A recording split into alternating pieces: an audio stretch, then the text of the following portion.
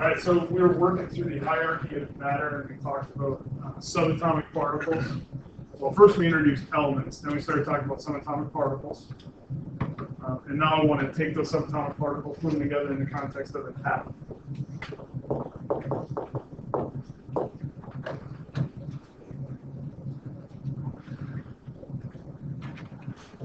So hopefully you recognize that that would be something we might find on the periodic table of elements. That's helium. And then there's some numbers around the elemental symbol, which is He for this particular element.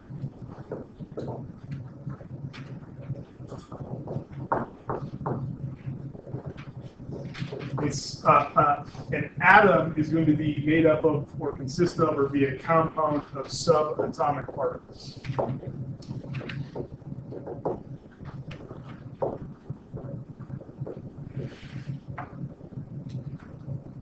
Now, without looking back in your notes, ignore your notes, how much is a neutron or a proton?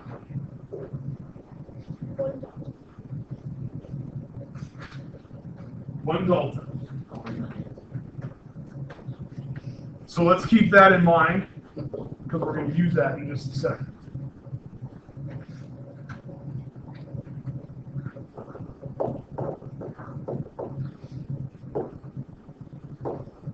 So when we start to put the subatomic particles together in different numbers, we begin to build these atoms, and those atoms are what retain an element's property.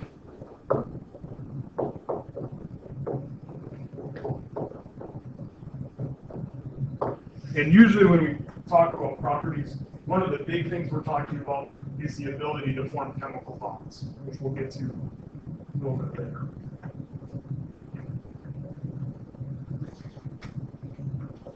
Now, in terms of the atom, I want you to be familiar with 3 quantities / characteristics or characters. So 3 quantities or characters. The first of these quantities, so when I say quantity, I'm basically telling you I want you to know a little bit of something about a value. So some sort of value descriptor for an atom. The first quantity is the atomic number. And the atomic number is going to equal or consist of the number of protons. And the number of protons that we have in the atomic nucleus is going to determine the unique element.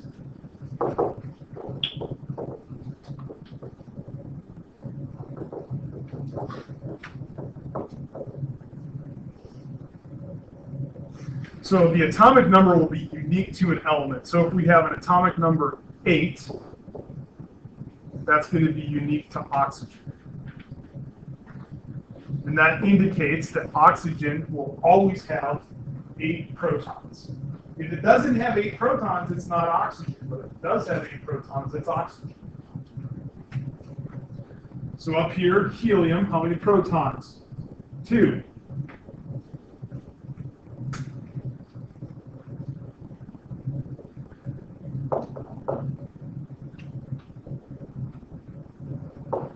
Now, most elements, what we will find is that each element, or most elements, well, elements typically are going to have the number of protons equal to the number of electrons, unless this is indicated in some way.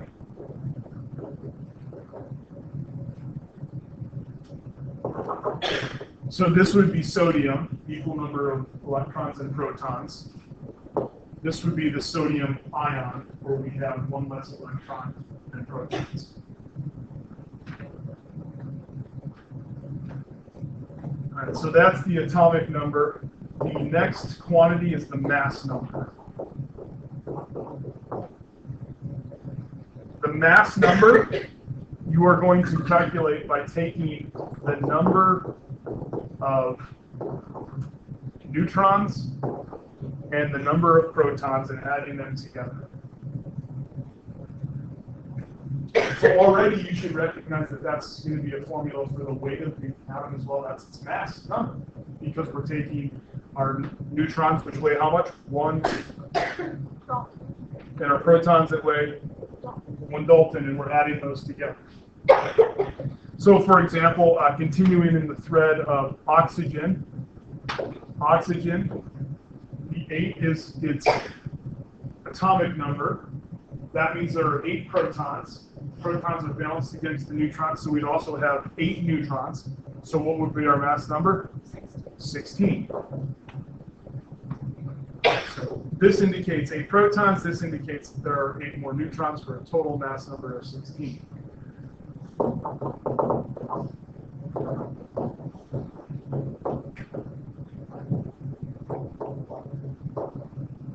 The last number is going to be our atomic weight.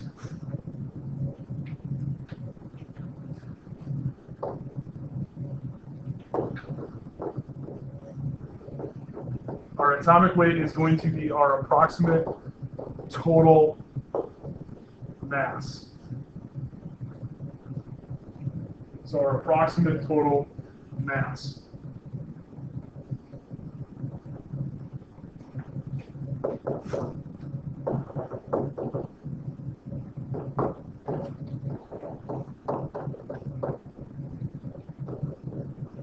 As you already know, neutrons and protons, 1 Dalton apiece.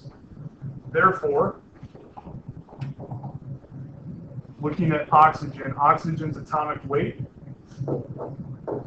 16 Daltons. Now, you can actually get some more accurate weights. You can see helium here. It would have 2 protons and 2 neutrons, so we would say, oh, it's 4 Daltons. But in reality, that's only an approximate weight. Its true atomic mass will be 4.003. So just a little bit more accurate mass.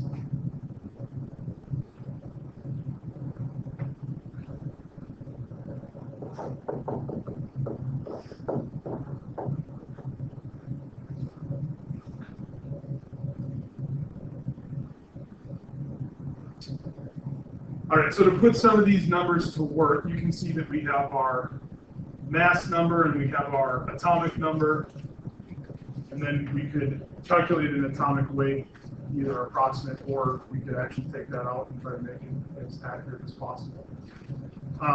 So these numbers here, remember, our atomic number, which represents the number of protons, is unique to the element. 6 is carbon. However, we can make some changes. And you'll notice here that we go from 12 to 14.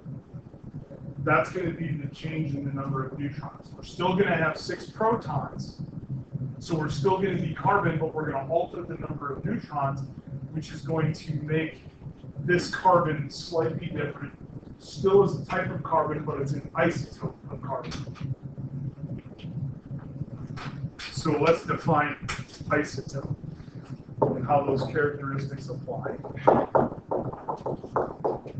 So an isotope, the elements are going to be the same number of protons. Elements will have the same number of protons.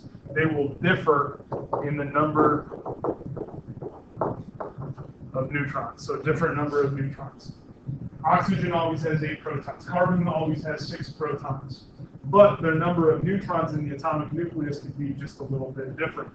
Now, what does that mean in terms of the atomic weight and the mass number?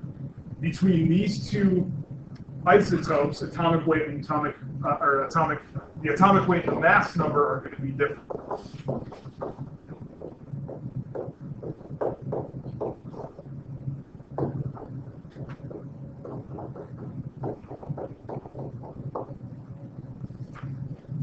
So the carbon-12 isotope has a different atomic weight and a different mass number than the carbon-14 isotope. Now you might think isotopes, why are they important, especially in biology? Usually I hear of this kind of stuff in carbon dating or radioactivity. Well, it's actually important because all of our elements, whether it's carbon or oxygen or whatever, they actually exist in a population of isotopes and not just specifically as carbon 14 or carbon 12.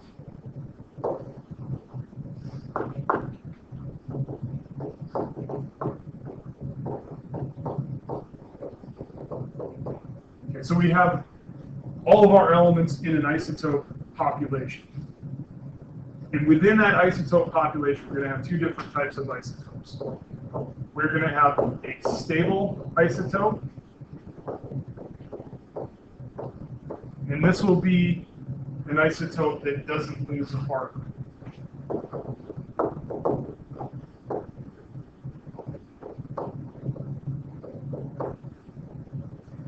Carbon-12 is going to be a stable isotope. It's not going to lose another neutron. It's going to have 6 protons and 6 neutrons, and it's not going to really change unless we add energy into change.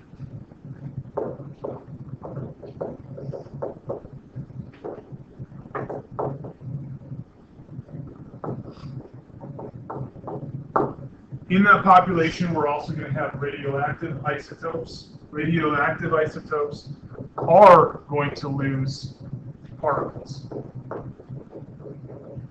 And when they lose particles, they also will lose energy. So energy is released when that particle is lost. Have I used that abbreviation before?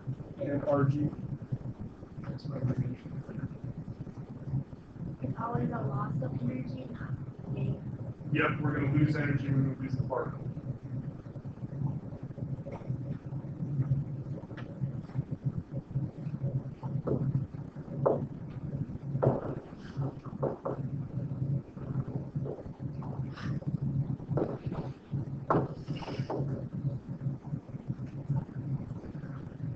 If we change the proton,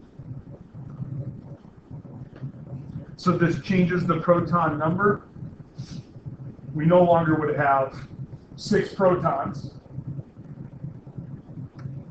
So we lose that proton, it may change the element. Right? Because if we lose a proton, we no longer have all the protons. Protons define the element. So carbon-14, which is radioactive, it's not going to convert into carbon-12. It's actually going to convert into nitrogen-14, which is the stable isotope of nitrogen.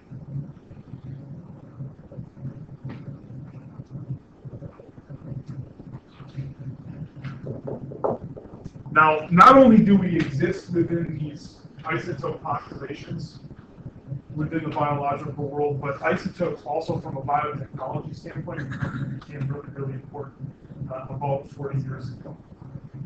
We can use this idea. We can make molecules, but let's say that I wanted to look at the production of carbon dioxide. I could make carbon dioxide, or I could make glucose using a radioactive form of carbon. I could synthesize that in the lab, and then I could give it to a lab animal. And I could look at the carbon dioxide that's being produced, and I could measure the presence of that radioactive carbon molecule.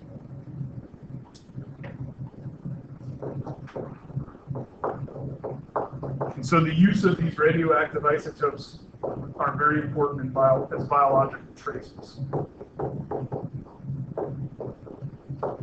Have any of you ever heard the term heavy water?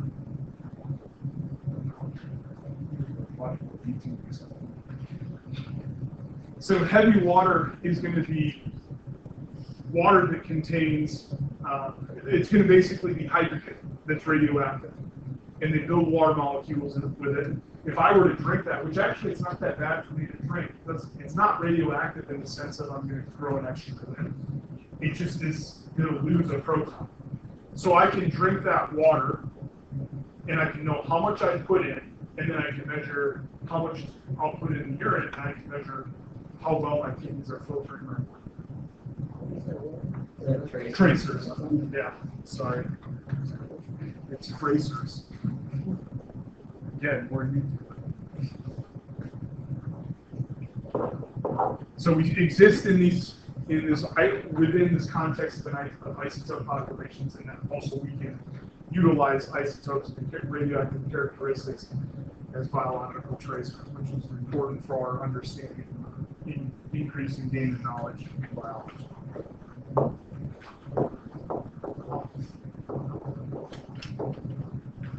All right, the electron on its own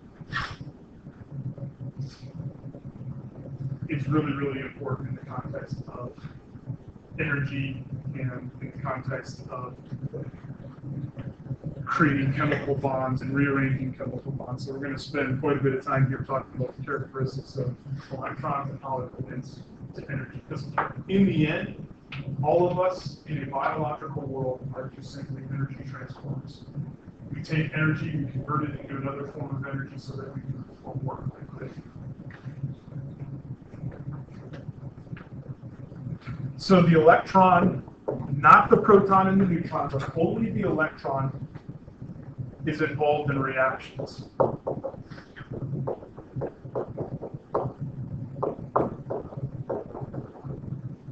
And really it's chemical reactions that the electrons are going to be involved in. So right now, as you're sitting here, you're not really doing anything here except for maybe typing on your computer, right? You know, it doesn't seem like it's a very energetic engineering process. But in all reality, you have thousands and thousands and thousands of chemical reactions ongoing in your body that are changing the form of chemical or a form of energy so that you can continue to live.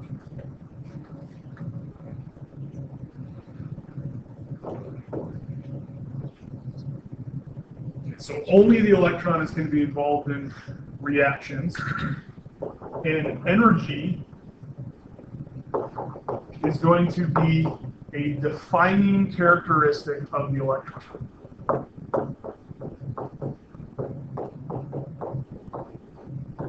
In other words, where the electron is going to be located around the atomic nucleus is going to be determined by energy.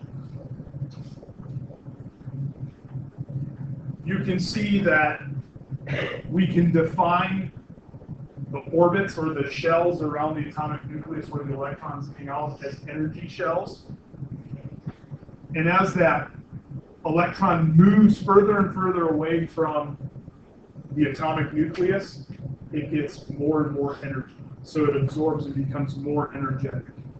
So an electron out here has a higher amount of energy than an electron down here. We're going to get into potential and kinetic energy. Think of this as being at the very top of the hill, right? So if you're up here by the cross, you actually hold the most energy that you will on this campus, because that's the highest point. And as you come down the hill, you lose energy. Same thing with the electron. As it's further away from the atomic nucleus, it contains more energy. And as you move back in towards the atomic nucleus, it will lose energy. So what if I take a chemical reaction that incorporates two different atoms, one that has an electron out here, and one that's going to take that electron from out here and move it in. There's now a difference in the starting energy and the ending energy, right? And that difference in energy is going to be released as that electron goes from one position around the atomic nucleus to the position to another position around another atomic nucleus. Releasing that energy becomes free or available. Some of it's lost as heat, but some of it is available to do the work that you need to do in the campus. That's really what we're going to talk about here for the next probably lecture and a half. Is all of this with moving electrons around. Because really when it comes down to it, electrons store energy, rearranging electrons releases and manages that energy to allow you to utilize that energy to perform the work that you need for living. Okay? I know it sounds really simple, and that it's going to be complex, but really it means that kind of 300,000 foot view, it's really simple. If you reposition an electron, it changes its energy. Some of that energy is released and allows you to utilize that energy for work. Why do we always build water towers up on the highest point in town? I don't know where the water tower is in Cleveland, but up in Helen, it's way up on top of the hill. We put it up there because the water is going to hold the highest amount of energy, and it's going to flow downwards as it releases energy, which is what we want it to do, because we want it to come to our faucet without having to put in a whole bunch of energy to make that happen.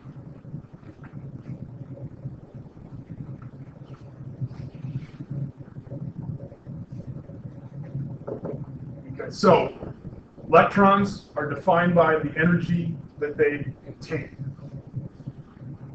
The energy that they contain, energy is going to be the ability to do work.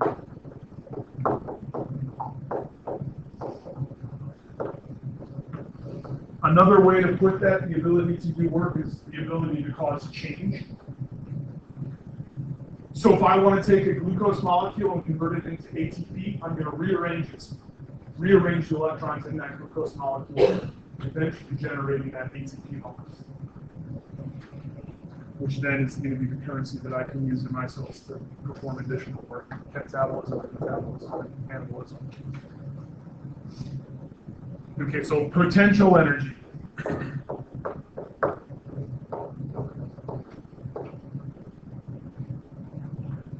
Potential energy. What does potential mean?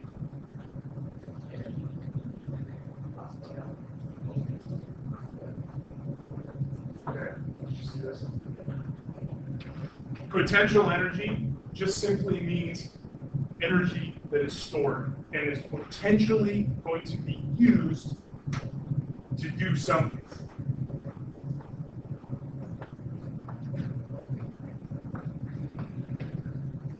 So let's say that right now we take a ball and we put an egg down on a tennis ball up here, an egg down on the sidewalk, and I drop that tennis ball. What's probably going to happen if I nail the egg? What's going to happen if I hit the egg?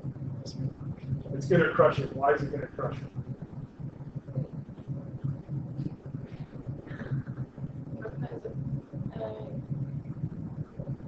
Wasn't it the kinetic energy that? Yeah.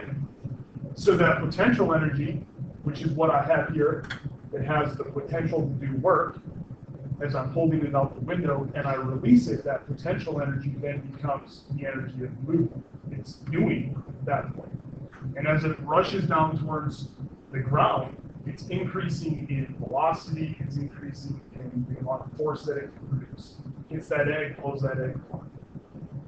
Now what if I take that tennis ball and I stand it on like 3 inches over that egg and I drop it? There's still potential energy there, but that potential energy is far smaller just by distance altogether. So potential energy, this is going to be what is stored in matter.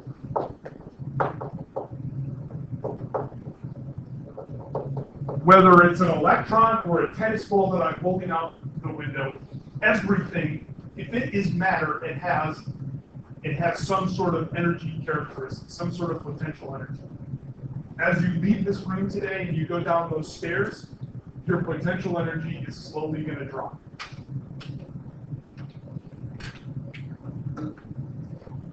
The most important thing to know about potential energy is that it changes due to position.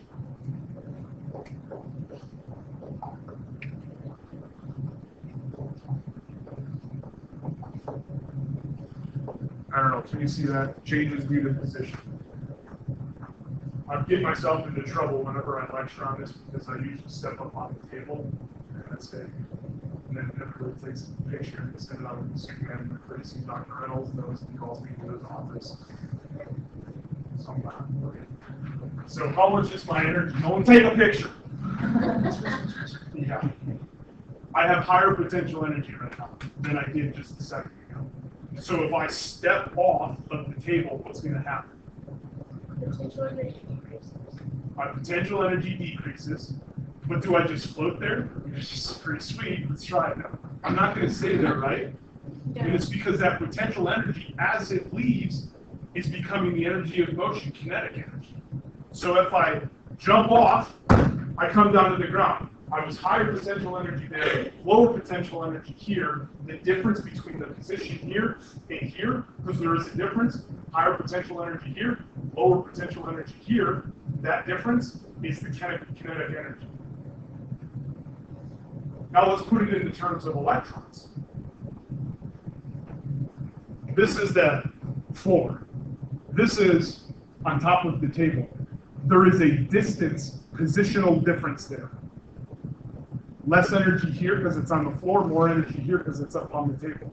So if I take an electron and in a chemical reaction, I take it from one of these outer energy shells and I reorient it into a lower energy shell, and it can be in a different molecule. In fact, most of the time it is in a different molecule. I take it from one molecule into another molecule, from a higher position of potential energy to a lower position of potential energy. When I make that change, some of the energy is lost from the electron. But because of the rules and the laws of thermodynamics, I can't just lose energy. It's only lost from that electron. It's going to be utilized someplace else. So it's not completely gone, it's just lost from the electron, and it's used someplace else in the system. When I jumped off the table, from here to here, where did the energy go? Surprisingly enough, I just created a little bit of heat.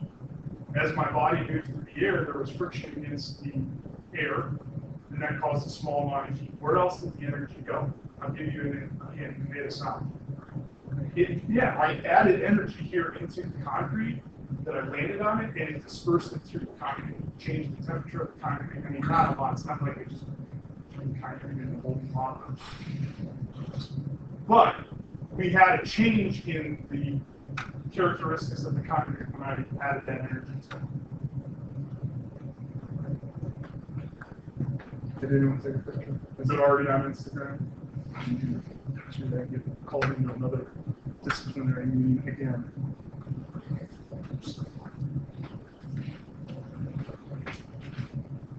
So remember that potential energy is the stored energy of matter, but it is also related to position. Higher up here on the table, lower down here. In terms of electron, higher outer energy shell, lower in the inner energy shells.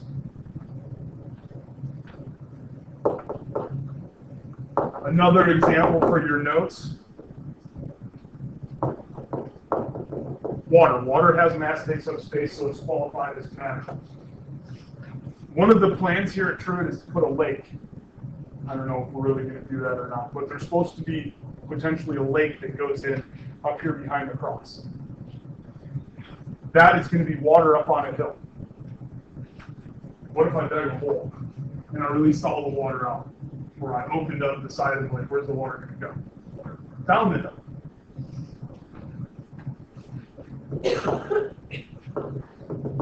That's supposed to be hill, not mill. Let's put it as water. Water on a hill. Maybe it's a hillside reservoir or a hillside lake. You allow it to begin to go down that hillside. It gets pulled down by gravity.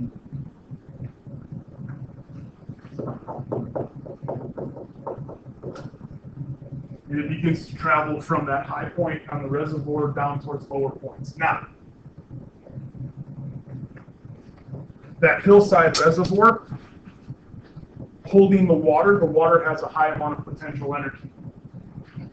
As it flows from the top of that hill downwards towards, let's say, another body of water down here, higher potential energy here, lower potential energy here, right? What is going on here? Kinetic energy. We're shifting from 2 points of potential energy. What else a lot of times will we put here? There's going to be heat, but how about humans? What do humans put by waterfalls or by the outflow of the reservoir? We put in things. Yeah, we create electricity. How come we can create electricity? Because we're using that kinetic energy to convert it into another form of energy called electricity. Now, let's just call it an electron position. at another electron position. We transition. It's not gravity that's pulling on it now. It's going to be more along the lines of this characteristic called electronegativity rather than gravity. But they're basically synonymous. It's a force that's pulling or moving an object from one location to another location, and as we change positions or change location, we're going to change the amount of energy that we're storing. The difference in the energy that's stored is the energy that's available for work.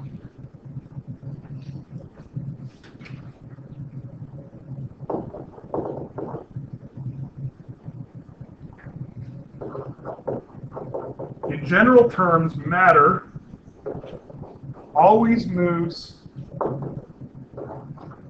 to areas or locations of lower potential energy.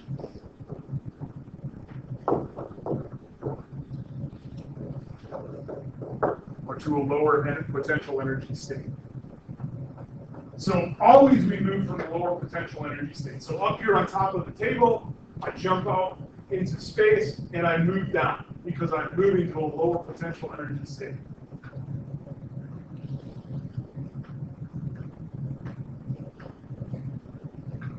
To prevent this from happening, by the way, we have to use energy and force, right? The table was imputing a force on me holding me up. If the table wasn't there, I would have come back down with me, just like jumping. If I jumped up right now, I'd get up to a higher potential state, but I'd come right back down. Because there's no energy that's being in the system on the table.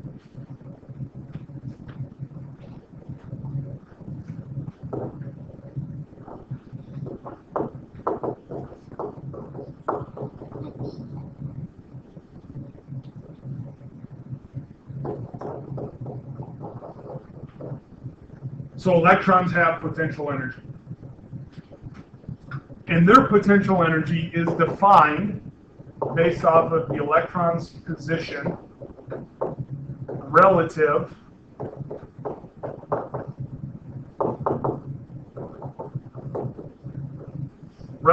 to the nucleus.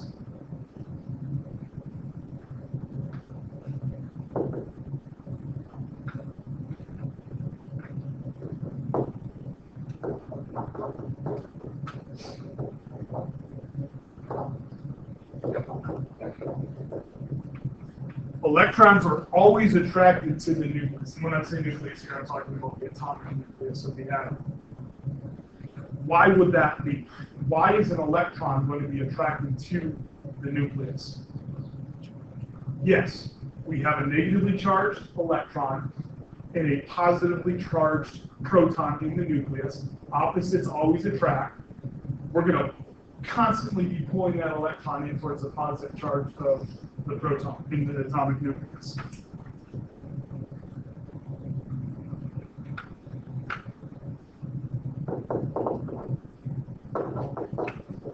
So as we are away from the nucleus,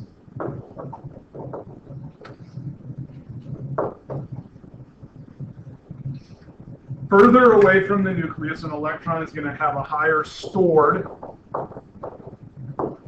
or potential energy.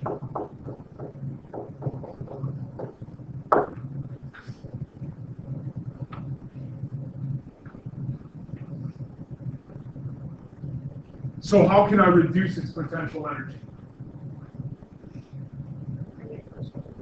Move it closer to the nucleus. Now, when we do that, when we move the energy or the electron closer to the nucleus, we do have a decrease in energy. However, it's not quite the same energy loss as we had when I jumped off the table. See, this was called continuous energy loss. We could track my progression through the air in the room until I reached the ground, right?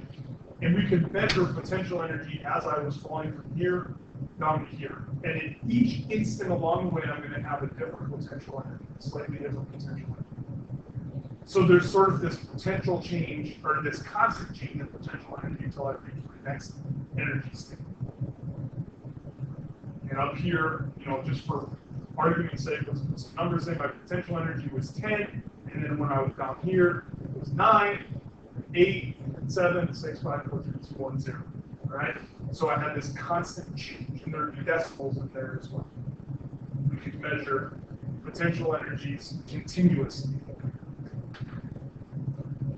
These positions here around the atomic nucleus, the electron instantaneously goes from one energy shell to the other energy shell. Meaning that it's not like falling through the air, it's instantaneously from one energy shell to the other. And so we call it not continuous, but discrete.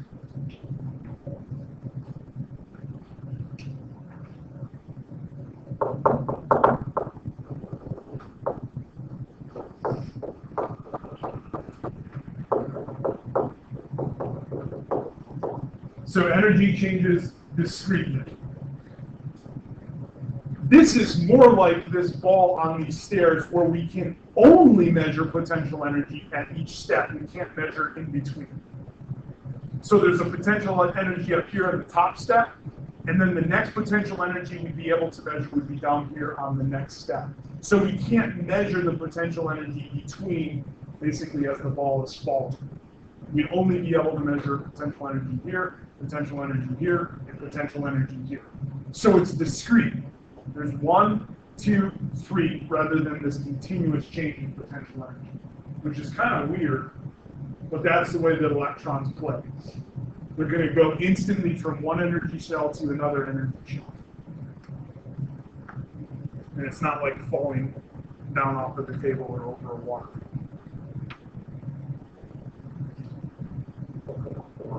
And really, it's those discrete changes that basically defines the energy shell.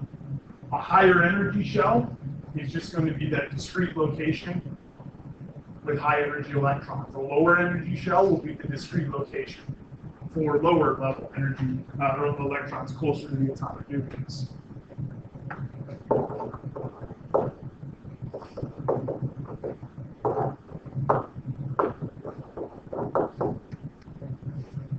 So when we talk about energy level and when we talk about electron shells or energy shells, really the electron shell in itself is this description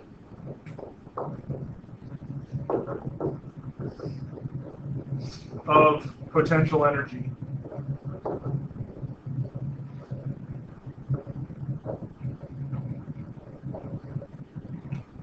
It's just simply a description of the potential energy. A higher electron shell means there's a higher potential energy. A lower electron energy shell means that there's lower potential energy.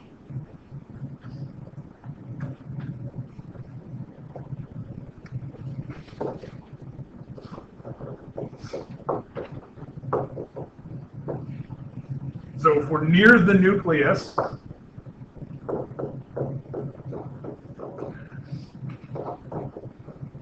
this would be our first energy shell, or our first electron shell, and it will be represented by the lowest energy electrons. And then in this very discrete pattern, the second energy shell, the third energy shell, which we're not really going to go beyond 3 energy shells in biology, just because that's not really that relevant for us. We have this increased potential energy with distance.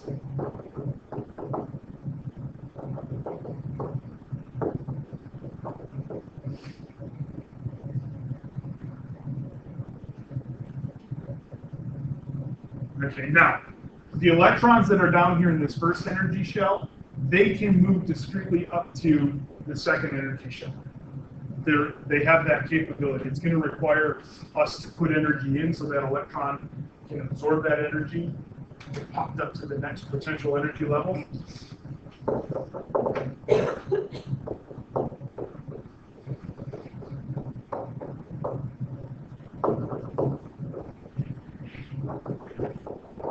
So those electrons can change their energy level. In other words, electrons can gain energy.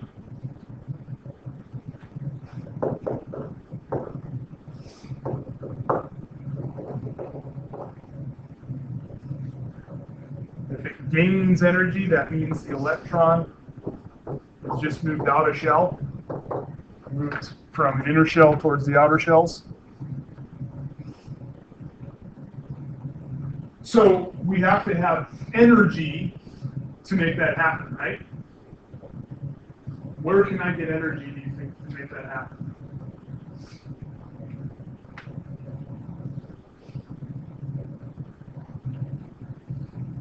Really, I'm asking you about biological energy production.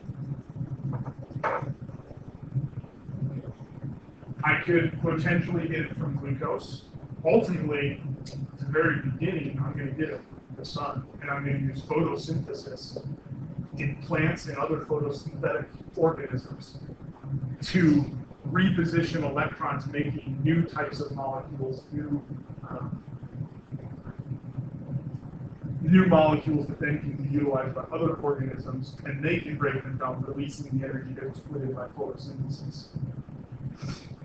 So, leafy green plant, maybe the lettuce you have on your salad today, interacts with the sun causes electrons to move out in their electron shells, gaining energy. The sun has photo energy. That photo energy is converted into chemical energy, which is a repositioning of the electron around the atomic nucleus. Now you eat that salad today, and eventually you're going to start to gain energy yourself. Your cells, and the molecules that you have in your body, are going to begin to utilize the energy contained in those electrons, and you're going to reorganize those electrons from the glucose molecule that you consumed from that plant, and you're going to create energy for your own use. So if we can gain energy and cause electrons to move out, we can also lose and cause electrons to come back in.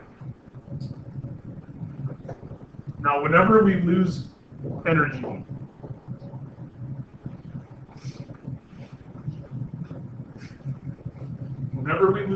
we're also going to produce heat. It's just the nature of chemical reactions.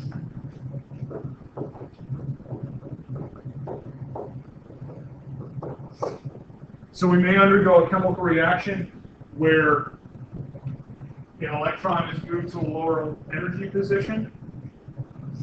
Some of that energy, the difference between the initial potential energy and the end potential energy, the energy that's lost, some of it can be used. We're going to call that free energy. But some of it is going to be lost as heat. So every time we lose energy, we have heat production.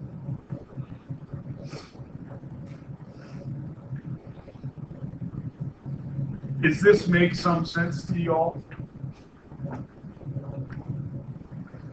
So when it comes down to metabolism and energy production, your cells are going through the process of using those chemical reactions to just simply change the positional characteristics of electrons.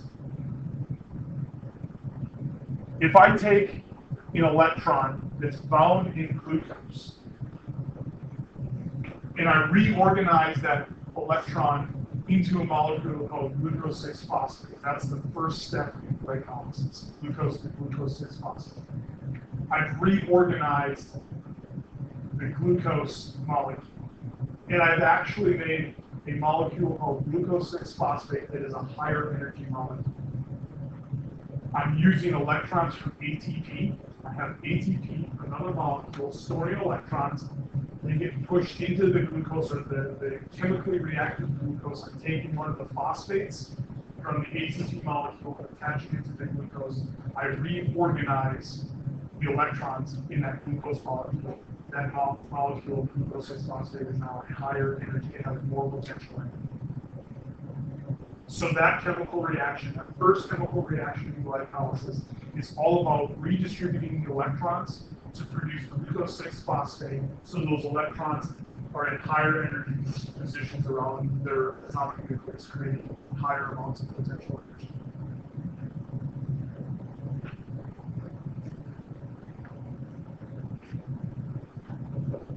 Okay, I'm going to assume that everybody is relatively okay with this. If you're not, let's talk some more about it. chances are you're making it more complicated in your mind than it really is. In a chemical reaction, we have our reactant and we have our product. If it's a product that has more potential energy than the reactant, then we have reorganized the electrons in the reactants so that they are positioned further away from their atomic nucleus in the product. In a lot of ways, a lot of times the way we do that is we reorganize a covalent bond. We reorganize some sort of chemical bond to help to hold those electrons out of the way from the atomic nucleus. Another characteristic here of electrons and energy, another descriptive character is the electron orbital.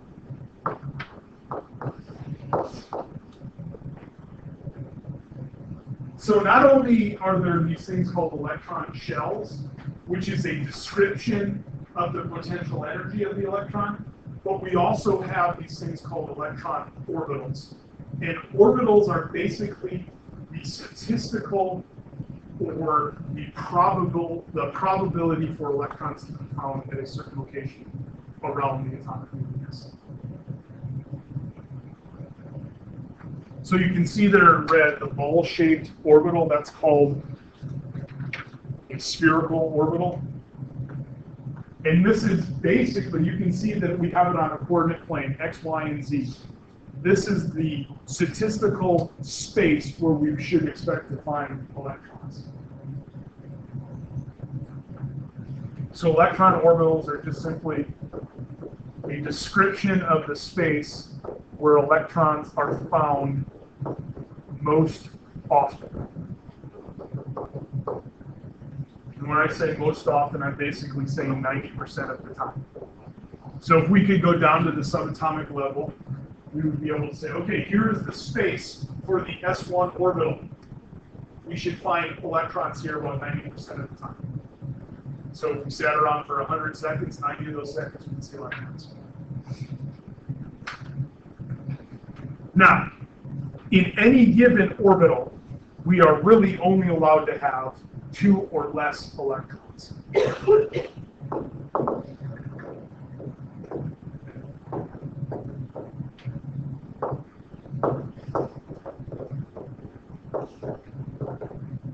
Oops.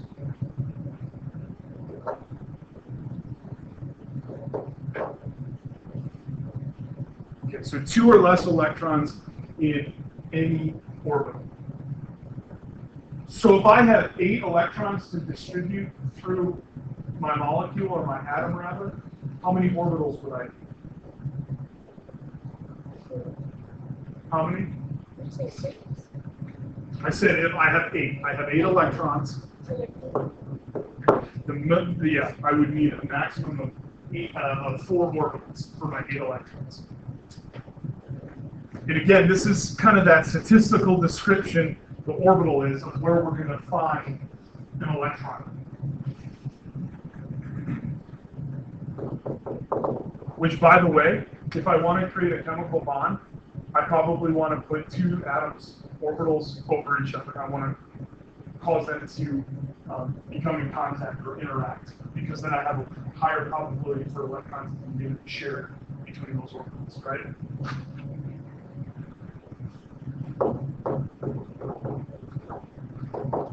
So shell 1, which is what you can see here, the atomic nucleus would be right here at the intersection of all 3 axes. And we should expect in this space, around that atomic nucleus, 90% of the time, we're going to find electrons. By the way, if it was hydrogen, we'd only have 1 electron. Helium, we would have 2 electrons. And so that single spherical shell or orbital would be enough for hydrogen or helium. I'm not going to use any more orbitals.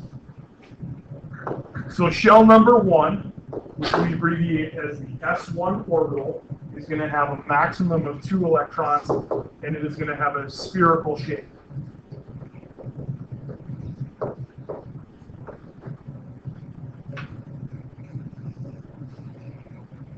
So we're going to have just this spherical shape where we're going to find 2 of our electrons. The 1s or S1 orbital.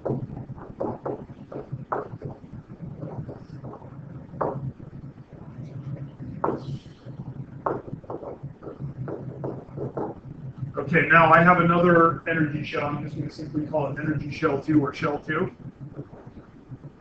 In that energy shell, I can have up to 8 total electrons in the shell. How many orbitals in that shell am I going to need for my 8 electrons? 4. So you have a shell, and then that shell is going to be made up of, in this case, up to 4 different orbitals, each containing at most 2 electrons in each orbital. So 8 total electrons in the shell, distributed within, because the energy shell, remember, is a description of the potential energy.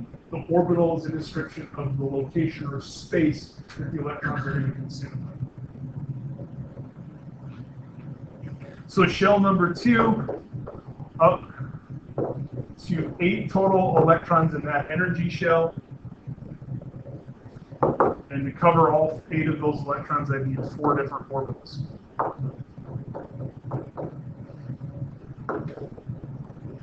So 4 different orbitals would be required. So we're out of time. Just give me 1 more minute. Sorry, we'll hold you over just a go. So in this second energy shell, that second energy shell is still going to have 1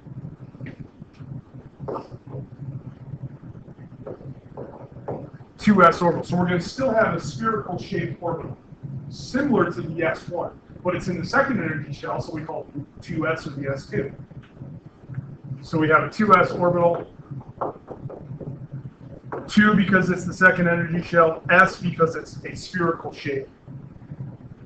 It just simply is going to have a bigger radius, right? Because we need to be further away from the atomic nucleus. The spherical shape is going to have a bigger radius than the S1. The S2 is going to be a bigger spherical shape because we're further away positionally from the nucleus to create that higher energy state. Then we're going to have 3 2p orbitals. In these 2p orbitals, you can see what they'd be shaped like here. Again, they're basically going to sort of be in that same kind of a fixed space that we find in the 2s, but they have this dumbbell or parabolic shape. So it's going to be 2p, 2 because it's the second energy shell, and p because the shape is more parabolic or dumbbell. Okay?